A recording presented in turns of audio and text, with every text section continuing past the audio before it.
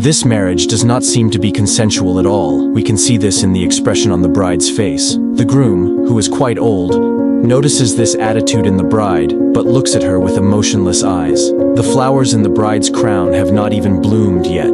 They have been plucked early, just like her. She holds the candle so reluctantly that it seems to fall out of her hand. The same reluctance is in the hand she holds out for the ring. Her eyes are red. Perhaps she has just cried. With his posture and the badge he wears on his jacket, the groom makes you feel that he is powerful and important. It is clear that money and power are at stake in this marriage instead of love. Did you notice anything about the young man on the right in the background? Look at his angry eyes. The groom is the target of those eyes. The old woman on the left is looking at him meaningfully, as if she has noticed this anger in the young man. When we look at this picture, we immediately think of this possible scenario. This bride's true love may be this young man, but when it comes to marriage, money trumps love.